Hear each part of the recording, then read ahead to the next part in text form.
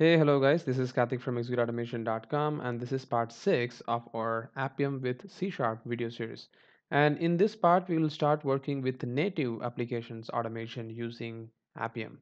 So before watching this part, I would request you to watch part 5 since this part will have some similarity of that part. All right, so working with native applications. So let's start automating the native Android app automation using Appium.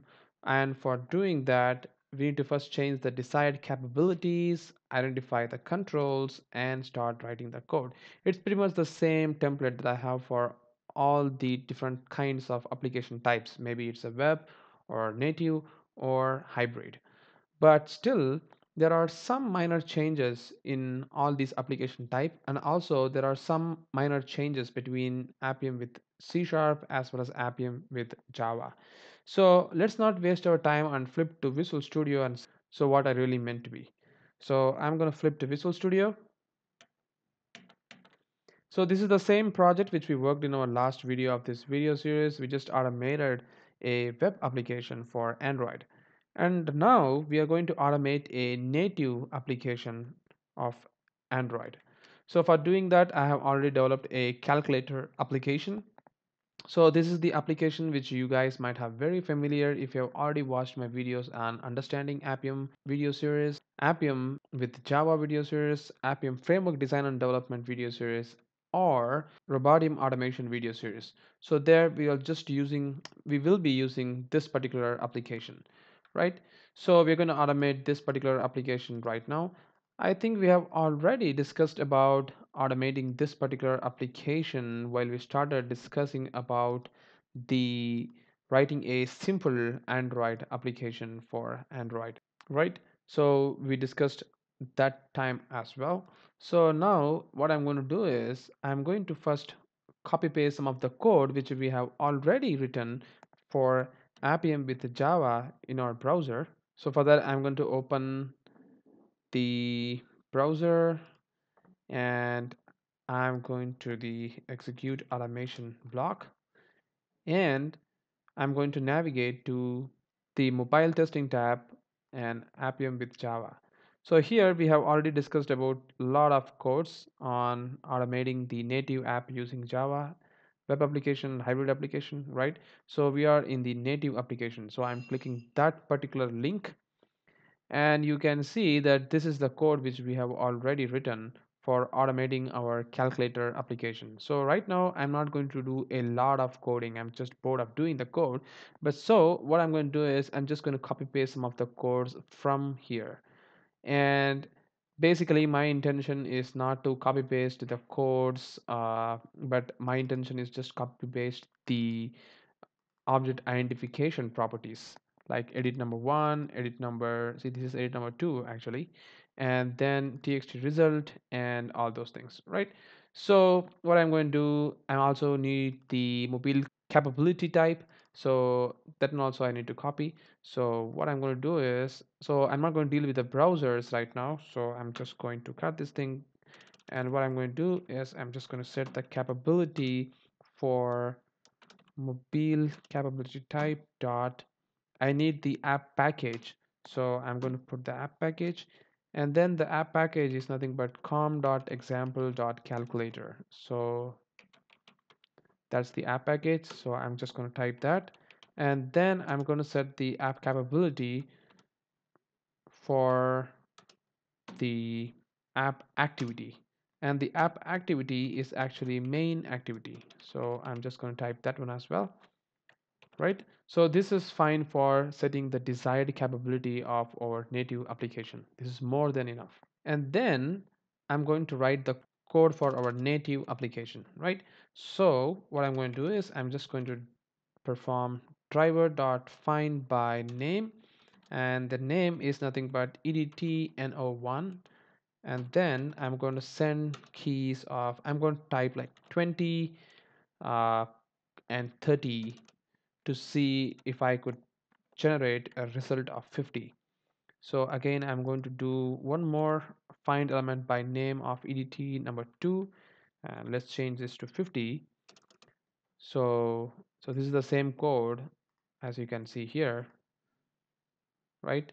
And then what I'm going to do is just I'm going to get the result, txt result. So I'm going to copy this object, and let me just type this string result is equal to driver dot oops, find by name of this dot. I think in Java it is get text, and in C sharp it is just text.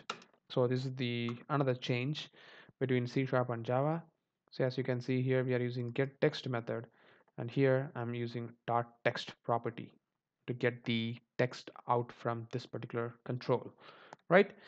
And then I'm going to just do a if condition. So if result is equal to, so I'm not going to use dot equals something like that. It's just double equals of 50, which we already know.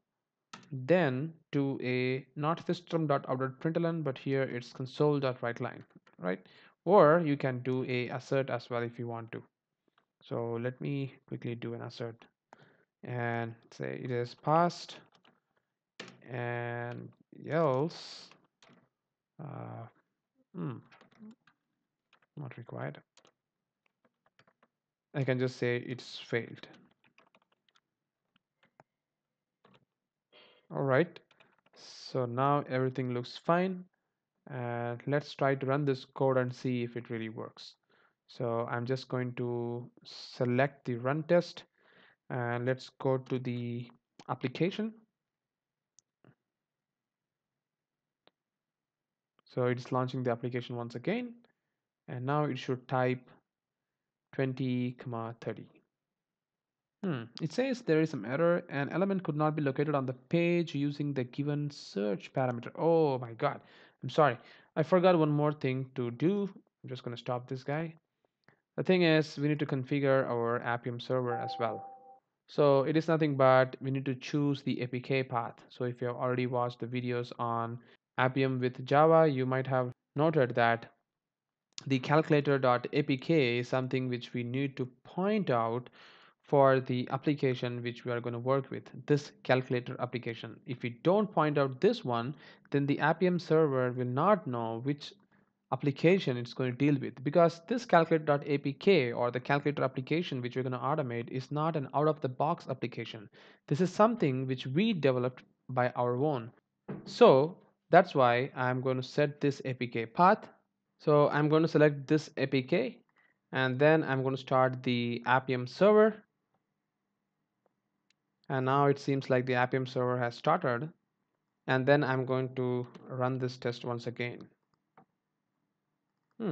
I think it is ID, but not the name.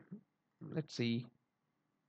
Oh yeah, it's ID. So if I give this name, then surely we're going to end up with some problem. So let's quickly change this to ID. And even this one is ID, and also this one is ID. I don't know, just missed this. All right, great. So now let's try to run this test after sorting all the problems out. And this time, hopefully, it should launch the application, and also it should type the values in the text box. Yeah, so it's doing right now. So it is typing 20, and also it is going to type 30, and also it verified the result as 50. So if we go back here and see the test explorer, the test has got passed, and you can also see the output, and you can see that it got passed. Great. So everything looks fine. So this is how you can automate a native Android application. So that's it, guys. Thank you very much for watching this video, and have a great day.